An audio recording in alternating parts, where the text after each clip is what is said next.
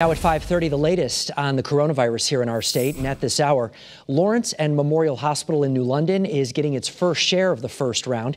Earlier today, physicians and staff at Backus Hospital in Norwich lined up for their shots.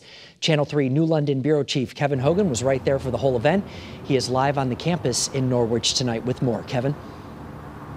Well, Mark, 30 frontline workers weren't hesitant at all here at William Backus Hospital to sign up first and then line up for their shot. And applause echoed the beginning of what scientists believe will be the end of the coronavirus. 30 employees at Harvard Healthcare's William Backus Hospital were the first of 200 to get Pfizer's 2 required COVID-19 vaccine shots.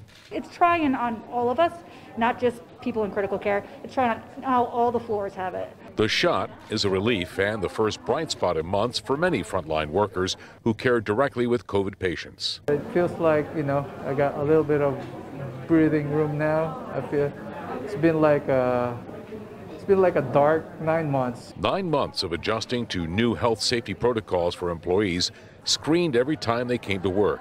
Administrators assuring everyone of their safety and that of the vaccine. Temperature is normal. I've been waiting for this. The day is here, and we're so excited. The science is here to protect us and get us through to that light at the end of the tunnel. We always prioritize to do no harm. So, this vaccine won't be approved if the risk or the harm will outweigh the benefits. I feel very confident that this is the right thing to do. Now, those 30 frontline workers who got their shot today, they have to come back in 21 days to get their second Pfizer shot. Live at Mobile Newsroom in Norwich, Kevin Hogan, Channel 3 Eyewitness News.